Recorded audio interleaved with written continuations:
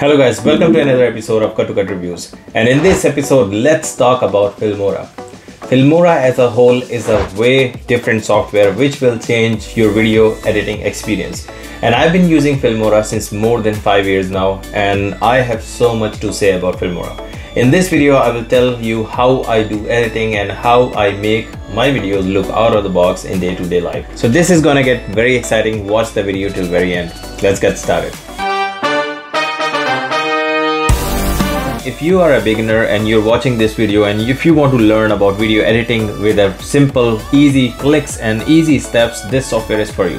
There are so many different softwares in the market which will give you a wide variety of user experience, but this as a whole is completely different, and this software will change your way of thinking of how you edit a video. So this has various templates for your various niche which you are trying to make. Suppose you're making a food video, it has a food template. You're making a video of vlog, it has a vlog template. If you go to the Filmora home screen, you will see so many different features top corner of the Filmora screen. So let's go inside the screen and I'm going to show you how I edit my day-to-day video in this. Once you are in the Filmora home screen, you will see the new project, and there are so many different shortcuts of instant things which will pop up in your screen. It has AI copywriting, it has instant cutter, it has screen recorder, it has instant mode. If you want to make a 15-second video and if you want to make a really good impact in the social media, instant mode is very best for you, because this will give you the video instantly, whatever the template and whatever is the trending template. So if you go in the create project, you can just click on the new project, and once you go in the new project, you just have to import which you want to load. And once you load the video, then there are so many different options. Suppose if I have to load one video, just drag this video down in this screen,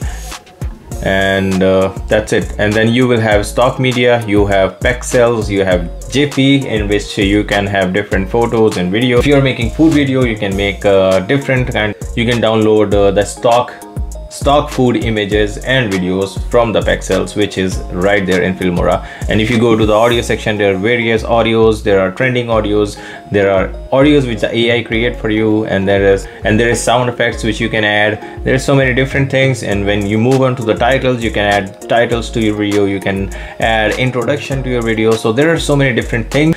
Do anything with that, just drag and drop, just change the words, that's it. And once you are done with this is so easy that you are done. So you have to just edit the videos, and these videos look out of the box, and this makes you a good editor. So I must say this software is a very good video editor, and if you're looking to get your hands in this market, this is very good for you. So this was it, guys. This was a small introduction about the Filmora and how I use the Filmora in day-to-day life.